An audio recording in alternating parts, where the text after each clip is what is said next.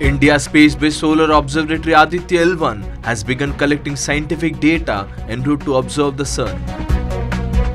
ISRO informed that the sensors of the Supra-Thermal and Energetic Particle Spectrometer STEPS instrument, a part of the Aditya Solar Wind Particle Experiment payload, have begun the collection of scientific data.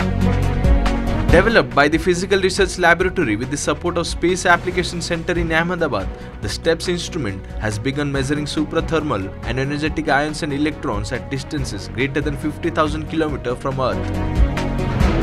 This data helps scientists analyze the behavior of particles surrounding the Earth.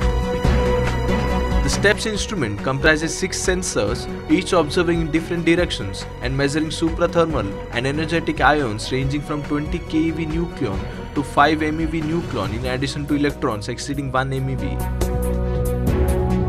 These measurements are conducted by using low and high energy particle spectrometers. The data collected during Earth's orbits helps scientists to analyze the behavior of particles surrounding the Earth, especially in the presence of magnetic field of Earth.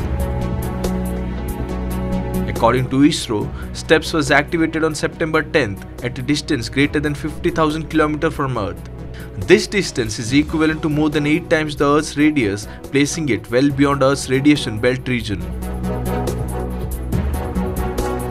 After completing the necessary instrument health checks, data collection continued until the spacecraft had moved farther than 50,000 km from Earth.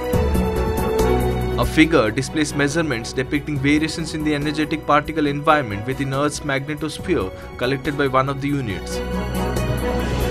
These STEPS measurements will persist during the cruise phase of the Aditya-L1 mission as it progresses towards the Sun-Earth L1 point.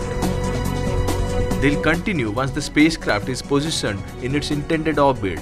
Data collected around L1 would provide insights into the origin, acceleration, and anisotropy of solar wind and space weather phenomena.